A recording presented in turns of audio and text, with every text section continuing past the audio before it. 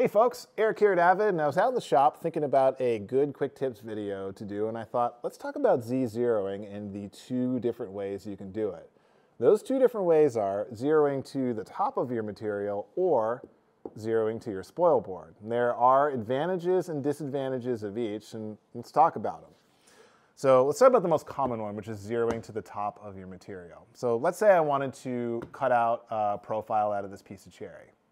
Well, I would put my touch plate on top of the material, touch off to the top, and then my Z0 would be set to the top of this 1-inch thick piece of cherry. And that would mean when I drive my bit over on top of this workpiece, we put the bit right on top, my DRO for Z would read 0.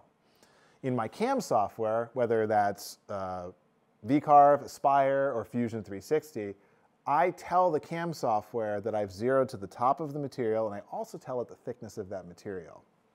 So the toolpath that I would run to cut out a shape out of here, I would probably run this at 1.02 inches deep, just to cut all the way through the material, plus a little extra, gouge into my spoil board a little bit, but it would ensure a nice clean cut all the way through the material. Now the way to think about the math, the G-code math, is that the math starts by putting the bit on the top of the material and pushing it down 1.02 inches. And this will happen maybe in multiple passes, it depends on how you have your toolpath set up.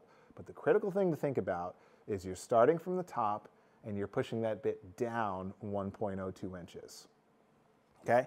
So Z-zeroing the top of the material, really, really common. You can do it on all kinds of different jobs. It certainly would work fine on a scenario like this.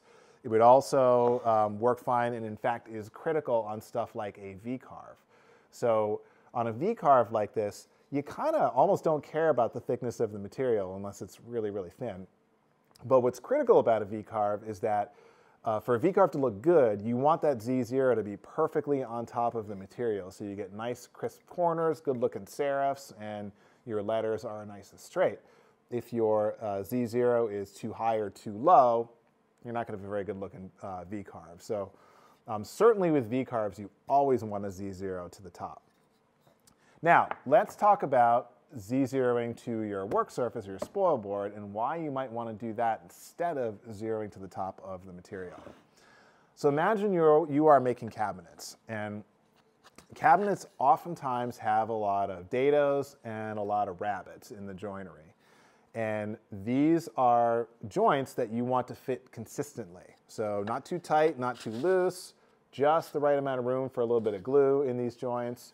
And especially if you're making a lot of cabinets, like a whole kitchen's worth, and you're doing 10, 20, 30 sheets of plywood, you want every single joint, every single time to fit consistently. What you don't want is to have to Z0 to every single sheet of plywood, because anybody who's worked with stacks of plywood knows that every sheet is a little bit different in thickness. So the way you would do Z-zeroing for something like this is to actually Z0 to your work surface. If you're on EX Control, you can just go into your work coordinate system table and just set your Z0 to literally 0. Any positive number in there means your material has a thickness, and if you just set it to 0, that means you're saying your Z0 is right here. Watch the touch plate utility video to learn how this works in more detail. But essentially for cabinetry, it's best to zero to your work surface. Why, might you ask? Well, the math for your cut depth works a little bit differently.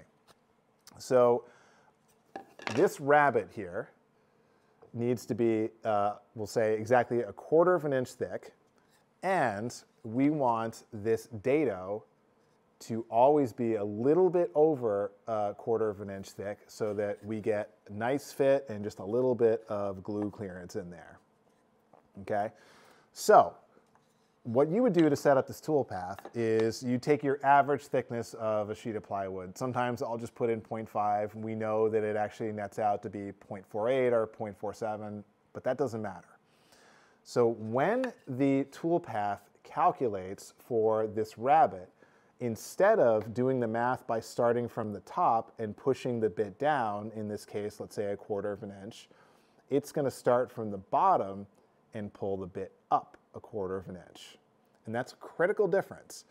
And what that means is that if the thickness of this plywood changes, because we're not zeroing to the top of the plywood and our Z reference is on the bottom, this rabbet will always come out to the exact same thickness regardless of whether or not this piece of plywood is a little bit thinner or a little bit thicker, because the math for where the bit needs to go starts from the bottom and it pulls the bit up 1/4 of an inch instead of starting from the top and pushing down. So this has the obvious advantage of making sure that all of your rabbets are consistent, all of your dado depths are consistent, and it eliminates the need for having to reset your Z0 at each sheet that comes through. So if you're doing 30 sheets for cabinetry, you just tell the CAM software that it's 0.5 thick or 0.47 thick or whatever your common thickness is, and set up all your tool paths, and you never have to re-zero your Z between each sheet. Your Z is always your work surface. So again, the difference between zeroing from the top is the bit starts from the top and it pushes down. And Z-zeroing from the work surface means the bit starts at the bottom and it pulls up. Now, another workflow that zeroing from the work surface can be advantageous is if you are using your machine like a thickness planer.